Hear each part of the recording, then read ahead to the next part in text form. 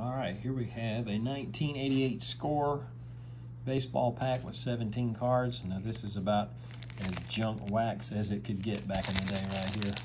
They were decent looking cards, but really wasn't much value at all. Let's start out with a nice Joe Carter. We got Vance Law, Jack Clark, Greg Swindell, Scott Bradley. There's your little great moments in baseball thing.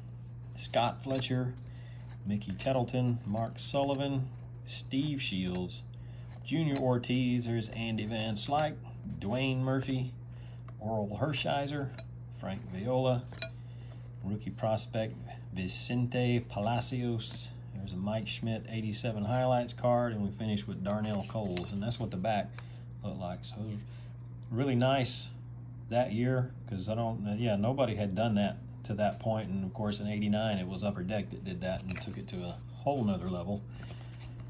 And that's what the back of the Mike Schmidt card looks like. So as expected, complete junk, but it's fun to open. And for those of you who comment that, hey, you just opened a pack worth 5 cents, who the hell said this was an investment?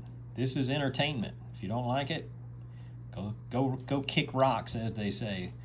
This is just fun looking at old baseball cards. Hope you enjoyed it.